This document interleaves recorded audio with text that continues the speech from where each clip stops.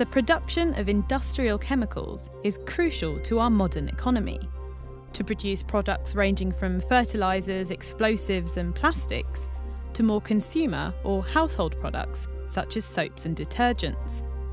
When manufacturing chemicals on an industrial scale like this, the logistics for efficient manufacture are incredibly complex to produce tons of a product in every batch. This includes compounds such as zeolite, found in nearly all household washing powders. Zeolite has the same components in it than a lot of clays do. It has sodium, aluminium and silicon, and the choice of the amounts of those individual materials tells you which zeolite you make. There are actually probably 100 zeolites in existence of different formulations. We make one called Zeolite A, which is a very big component in the washing powders that are used for laundry detergents. Zeolite is used in washing powders due to its water softening characteristics. The compound's structure has large holes within that capture and contain calcium and magnesium found in our water supply, therefore softening the water and making the washing process more efficient. But just how is this complex compound actually made?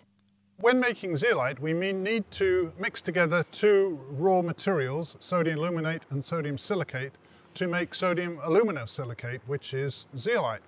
Now, the sodium aluminate and sodium silicate we actually make ourselves on site.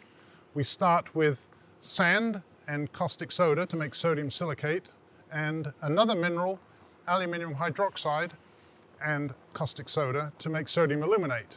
And when we mix those two together, they form what's called a gel, which then crystallizes out and to give a very nice fine powder, which is zeolite A.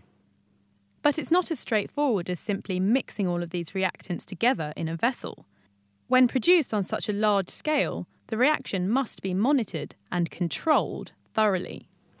So when making the zeolite to the right formulation, it's important to get the correct ratios of the sodium, the aluminium and the silicon. Otherwise, you actually make a different structured zeolite which has different properties.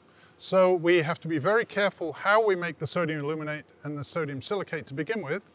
And then we have to very carefully mix them in the right ratios with the right alkalinity in the mixture, and then give the material the right conditions to crystallize. So we have to hold it at a certain temperature for a certain amount of time to get exactly the right product we want. The temperature required is 85 degrees centigrade. And as well as this temperature, the timing of the reaction needs to be monitored as well, as the reaction will need about an hour for the correct crystals to form. But these crystals aren't the final product. Well, we make the zeolite in very large reactor vessels, so we have something like 80 tons of the total reaction, of which 20 tons is the zeolite that we want. So we have to extract that from the large reaction slurry, which we do using something called a filter press.